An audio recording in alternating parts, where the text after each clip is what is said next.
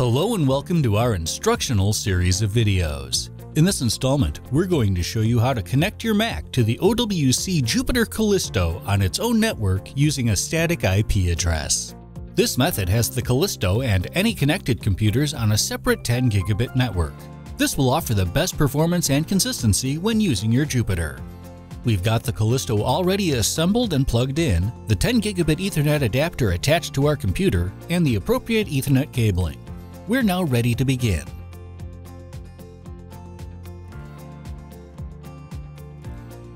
The first step is to plug one end of the Ethernet cable into the right Ethernet port of the Callisto. Next, we need to plug a cable into the Ethernet adapter attached to your Mac. If you're only connecting the single computer, you can simply connect the other end of the cable you plugged into the Callisto.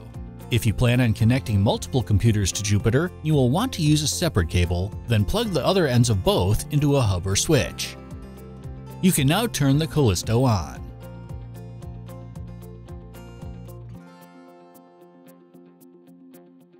After the Jupiter finishes booting, open your Mac's System Preferences and find the Network panel. You'll see a list of all your network devices. If you're using macOS Monterey or earlier, you also need to click the lock under the list and enter in your username and password. Select the Thunderbolt Ethernet slot, which should correspond to the 10 gigabit Ethernet adapter. You'll get some information about the connection. Next, click the Details button. In Monterey and earlier, it's labeled as Advanced. Here, there are a number of tabs. Highlight the TCP/IP tab. Change the Configure IPv4 dropdown to say Manually.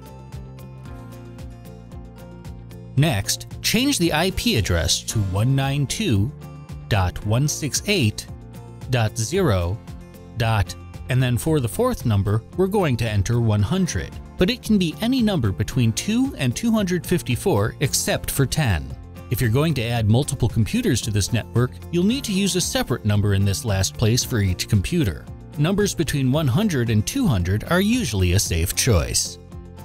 You will also want to change the subnet mask to 255.255.255.0. Next, click on the Hardware tab and set the configuration to Manual. The speed should be set to 10 gigabit and the MTU should be set to Jumbo. Click OK, and after a moment, you'll see that the network is connected.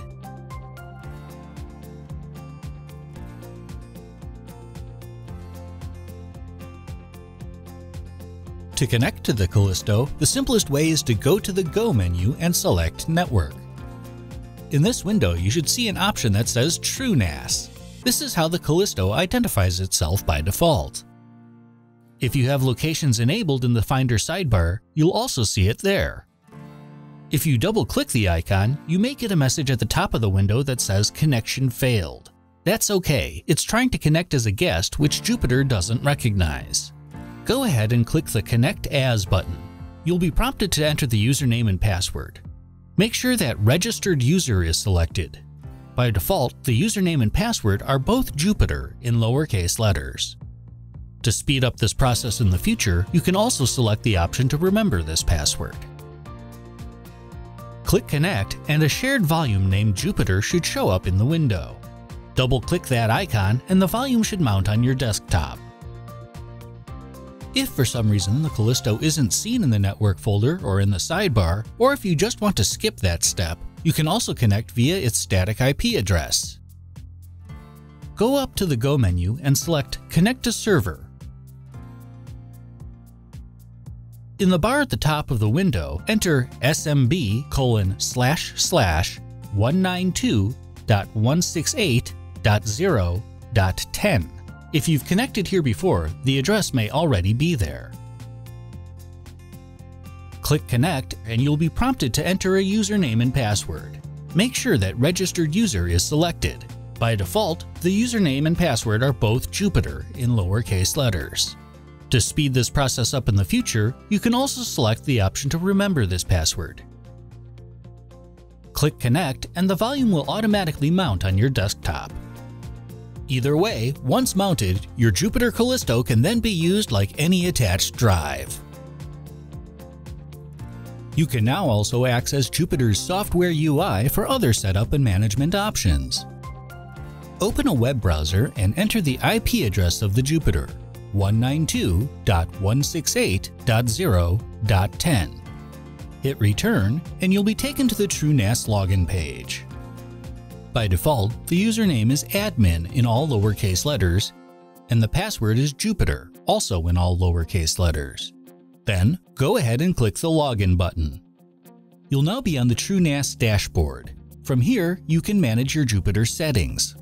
For more information on the interface and what you can do with it, you can go to the Settings button in the top right and select Guide. You'll be taken to the TrueNAS Documentation Hub. The version used on your Jupiter storage system is called TrueNAS Scale. There are a number of setups and tutorials available that can help you get the most out of your Jupiter storage system.